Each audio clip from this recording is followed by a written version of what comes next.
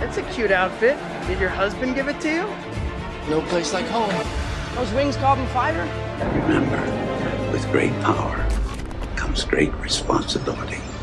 I missed the part where that's my problem. Hey, Spider-Man. Hey, man. What's up, Mr. Stark? Spider-Man. Who am I? I'm Spider-Man. Hey guys, welcome back to my series of Spider-Man reviews leading up to Spider-Man No Way Home in about 2 weeks. It's becoming the end of November and the beginning of December. It is now recently the 28th of November, so very excited about that. And I can't wait to see Spider-Man No Way Home in 2 weeks. I can't wait. So, here we go. So, today I am reviewing Spider-Man Into the Spider-Verse. The plot is, Teen Miles Morales becomes a Spider-Man of his universe and must join other Spider-Man and women from other dimensions to stop Kingpin from destroying the multiverse. So, now, I saw this in the theater when it came out, and I saw it with my little cousin, and I liked it, but normally when I see Marvel movies, especially Spider-Man movies, I'm like, this is the greatest Spider-Man movie ever made until a new one comes out. And this is one that I was like, I liked it, but I don't know why, I don't know what's wrong with it. And honestly, I still don't. And even the notes that I've jotted down, I don't even know if they're actual reasons why I don't love this film. I like this film, but I don't love it like everyone else. When I think of Spider-Man, I think of live action. That's why I love the Tobey Maguire films, the Tom Holland films, and the Andrew Garfield films. That's why I love those, because the scope is so massive and you could do more with the visuals when it's in live action. This one, it's one of those things where I'm like, oh, okay, so this is what this is. But watching it this time, I was trying to find out why I didn't go, this is the best movie I've ever seen. And one of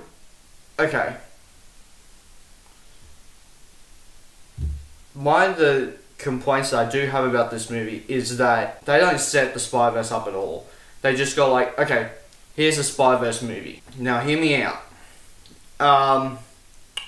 One of the reasons why I'm so excited for No Way Home is because that they've been building a Spider-Verse since the original Sam Raimi trilogy that started in 2002. And then we've been getting so many since then. We've been getting the more sequels to the Sam Raimi movies. We got 2 Amazing Spider-Mans, and then we got we got 3 Tom Holland has appeared in as Spider-Man, but 2 as his movies. And now No Way Home is his movie, but also a Spider-Verse movie.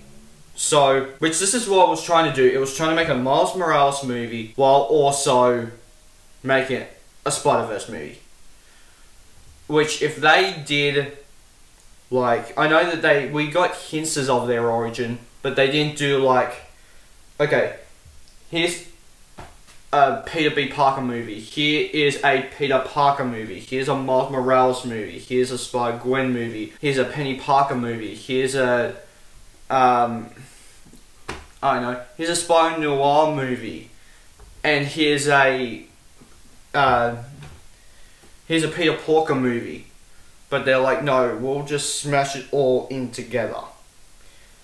That's why I love things like the Marvel Cinematic Universe, and what I'm hoping is to love No Way Home, because they have been building, like the MCU has been building to Endgame, the Sam Raimi Spider-Mans and the Andrew Garfield Spider-Man movies. Even though that they weren't planning it, they have suddenly been building to Spider-Man No Way Home. But this film hasn't done that. They just threw it out. and I saw so much hype around, like even Tom Holland, who's one of my favourite Spider-Man, was like, this is one of the best movies I've ever seen. And I'm like, okay. And this was, I think this was before I saw it, because America normally gets these movies out before us. So now I'm seeing all these reviews that it's the best Spider-Man movie ever made. I'm like, so I probably have my bar really high. And I'm just like, oh, okay. It's entertaining, it's fun, but it's not the best Spider-Man movie for me. And so, but they don't do that with this movie. But if we got movies before it with, like, okay, don't do a Miles movie, just do everyone, do like, basically do like Spider-Gwen movie, a Peter Parker movie, and so on, and do those, and then the Spider-Verse movie could just be this. Then we just know who the other Spider-Man are. And I think that is what, I think it would have been a bigger, more exciting movie than Sony cramming stuff in. But it doesn't feel like that they're cramming stuff in. It just feels like that we don't feel the emotions for characters as we do for Miles, because Miles is the main focus of the movie. But what I will say, the final battle is earned. It's so cool. The whole bit of like the jokes in there are funny. The whole thing of them teaming up to get rid of Olivia Octavius and Kingpin and Prowler and all these other villains is just so cool. And I have a theory, right? So if you guys watch the movie again, watch it before No Way Home, because it actually really helps. Because you might need to watch it before Morbius comes out, because in the trailer, you know how it shows like the Oscorp building from the Andrew Garfield movies. There it shows the Daily Bugle paper from the Sam Raimi movies, and then they have like the, I don't know, and they have like all these references to the Amazing Spider-Man movies and the Amazing Spider-Mans and the Sam Raimi's Spider-Man movies. Well, here's something.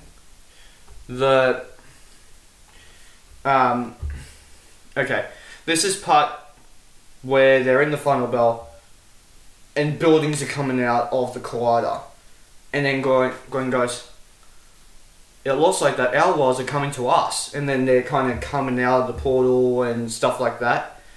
I think that is what's happening in Morbius, right? Because you have all these different worlds in the one world, because Sony thought it would be a good idea to merge all of their Spider-Man universes together. So, because if you've seen Venom, Venom 2 that is, which go check out my review, they, spoiler alert, mentioned Spider-Man in the end credits scene, which I mentioned in that review, so go check it out.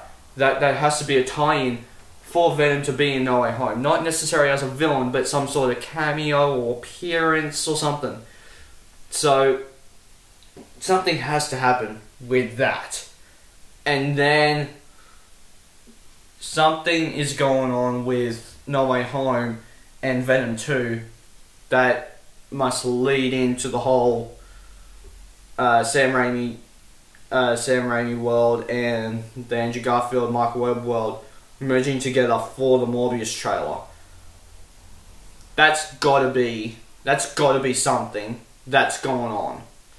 So, yeah, so what would I rate this film? I would honestly give it a Spider-Man. The Sam Raimi movies, I have been giving them mainly a Spider-Man. But they are the best Spider-Man movies to me. Even though I do love the Tom Holland ones, those are some of my favourite MCU movies. are the Tom Holland Spider-Man ones. And the Andrew Garfield ones, I love those. The first one I don't really like. You can go check out my review and see the reasons why I don't really like that one.